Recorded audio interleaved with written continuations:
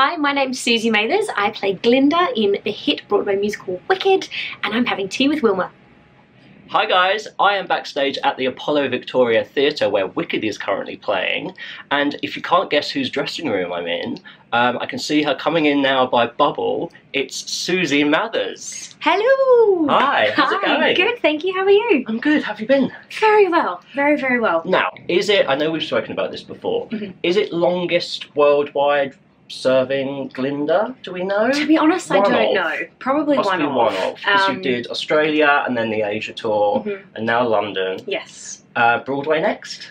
Who knows?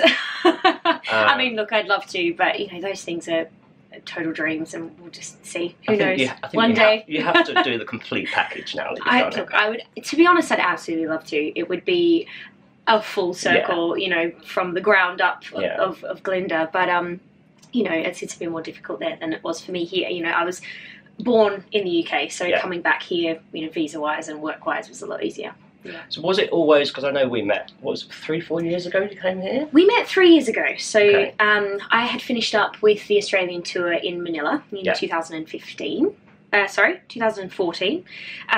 And I moved over here. I packed up my whole life and moved to London to work on the West End. It was always a dream of mine. Was Wicked always something you were hoping maybe would fall into place? Absolutely, yeah.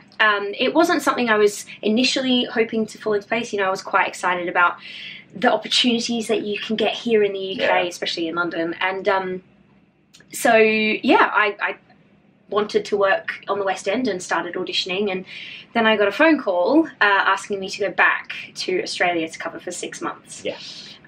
So technically I moved here 3 years ago, but I only was, I was here for a few months, went back home and then came back again. So it'll be 2 years this July. Yeah. Now, something that everyone always wants to know is how audiences differ around the world. And I guess you're in a good position. The fact you've seen, you know, the London and then the Australia, which I guess are probably a bit similar, but I guess Asia's probably quite different. How do they compare? You're right. Look, every audience is completely different. I started with Australian audiences who had not really heard of the show much, and as the tours went on, you could see the fan base grow. Aussies are a little more reserved. You know, yes, we would get standing ovations sometimes, but it's not something that we as a culture kind of tend to do as much. So yeah, the Aussies of course loved the show, as does everybody worldwide, but it wasn't a huge reaction.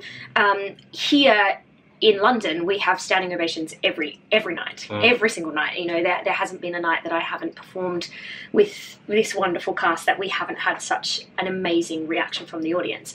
Same kind of went for the Philippines and for Manila. And for South Korea. I reckon they're quite reserved. Yeah, to be honest, that's what we thought going to Korea. When we went to Korea, we were like, oh, it's going to be really quiet, and you know, culturally they are quite reserved, but it was the exact opposite. We had laughs in places we never had laughs in before. They were, you know, and we did it in English with Korean subtitles, so you know, there were points where obviously they were seeing the gag before it happened, and so they would, you know, laugh in different spots, but it was huge rapturous applause every night, laughs that we never expected. It was one of the most fun seasons I've had with the show. So as someone that's been in this so long, I'm sure you have the spiel down. What's it all about? I can't believe there's anyone in the world that hasn't seen Wicked, but if anyone hasn't, what's it all about? Look, what it is, it's the untold story of the Witches of Oz. So, you know, you don't have to have seen The Wizard of Oz to appreciate the show, but it is definitely a nice basic knowledge of the show. And basically, you take the camera and you go from The Wizard of Oz and you move left. So it's what happened before Dorothy dropped in, how the girls became good and wicked, how what happened to them during school influenced how people view them. And, you know, it's got some clever secrets in there as well. But it is basically just a story about friendship that everybody can relate to. It's that friendship that you have with someone that knows no bounds. No matter what they do, you still feel for them and want to help them. And, I mean, come on, she runs away with my boyfriend. Yeah. But I still, you know, when her sister dies, I'm there for her. And it's that friendship. That real friendship, you know, and around all of that you have the political stuff and also the not judging a book by its cover and kind of looking at people for who they are and not the colour of their skin. Or The thing I love about it is, I mean, I've seen it more times than I care to imagine, and every time you come, you see something different. My mum says that. You see another. All of a sudden, you'll go. I mean, I'm talking more than 30 times. I've been.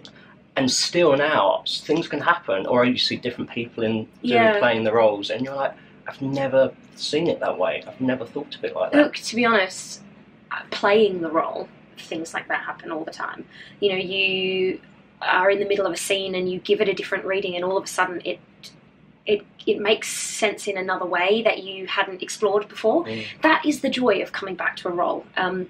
For me, I've been very lucky that I've revisited this role so many times, but every time I have, I've had kind of 6 months, 10 months off in between, and during that time, I've lived, I've travelled, I've had different experiences, you know, heartache, I've fallen in love, like there's all these kind of things that have happened, which then when you come back into a role like this, you then read it differently, you experience it differently, and I think audiences as well, with their own life, come and view the show and see things differently with what's going on with them. And that's the magic of theatre. It's true. Yeah. So true.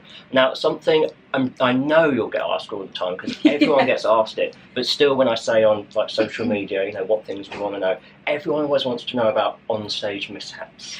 I don't know why. I'm sure they've heard them all before. So not necessarily from this show or this production, but is there anything maybe you haven't told a million times that, you know, anything funny that happens?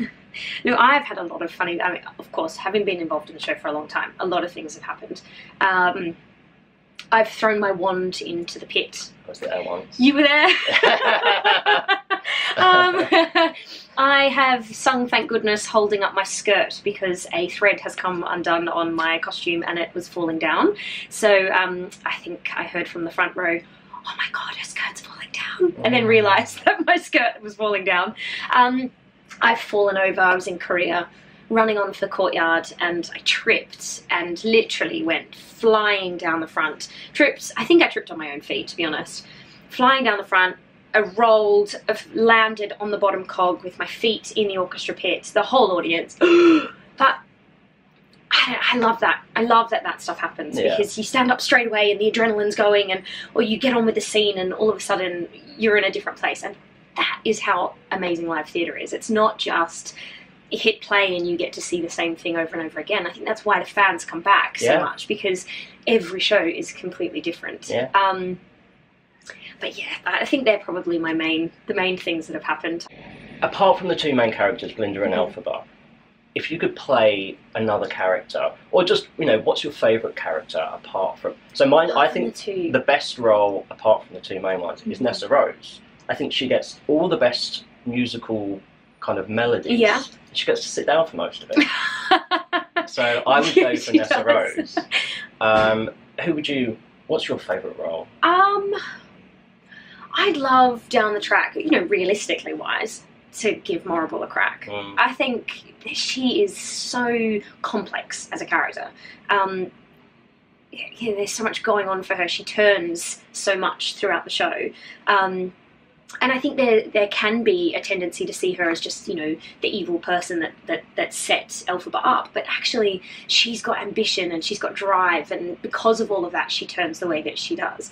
So I think she'd be very interesting to explore. Actually, once upon a time, when I returned to the show, I was the midwife for 9 months. Right.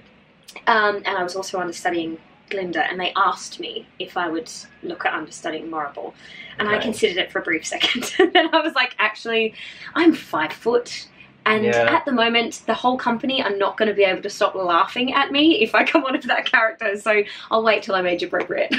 So thank you so much for talking to me today. It's always lovely to see you. Come and see Suzie in Wicked at the Apollo Victoria Theatre. It's currently booking until the 26th of May 2018. I will put a link in the description below to where you can buy tickets.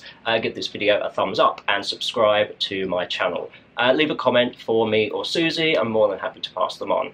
Thanks so much. Thanks for having me.